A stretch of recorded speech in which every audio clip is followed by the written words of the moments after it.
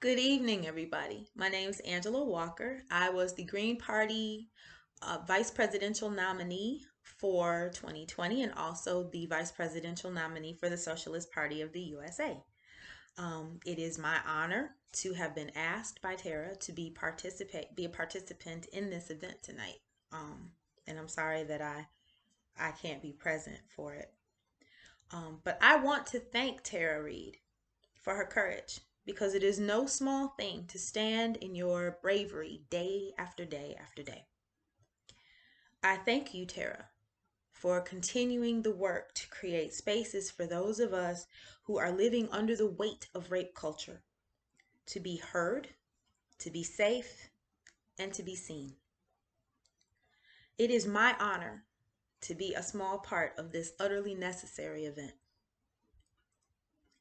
I say that rape culture is a weight because it is.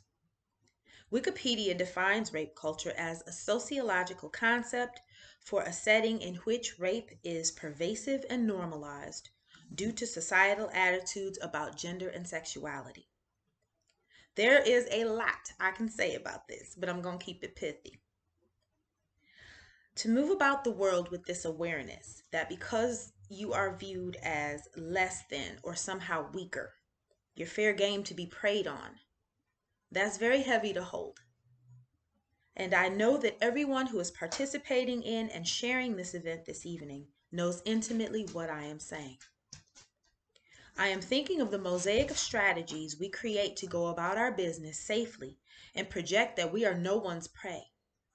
The keys clenched between the fingers, the headphones turned up whenever we have to take the train or the bus, the sending out of angry, don't try me energy 5 feet ahead of us, the mean mugging in all public spaces so folks know, stay back. And all the while we are hoping it will be enough. I do these things. Y'all do these things. It's exhausting, it's demeaning, and it's heavy.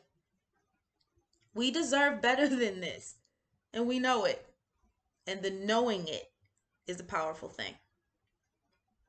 We call out patriarchy as a system of oppression that creates and sustains rape culture. We demand that those who participate in and benefit from patriarchy and rape culture take the reins of the work to address and dismantle them both. We demand that those who participate in and benefit from patriarchy and rape culture look within themselves and do the work to unlearn the dehumanizing lessons they've been taught by this culture. Because to be very, very clear, the hard work of ending rape culture does not belong to the people who are victimized by it.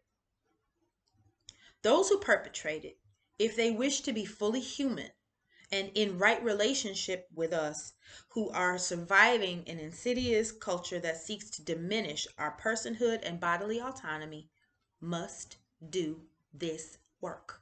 There are no shortcuts.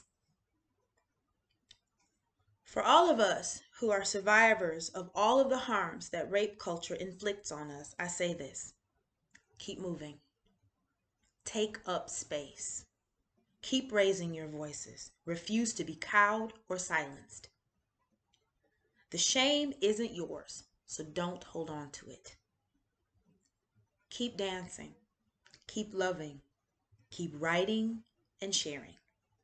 Know that you are loved and supported and held. We will keep fighting against patriarchy and rape culture until we are free of them both. Know that I am one spirit standing with you.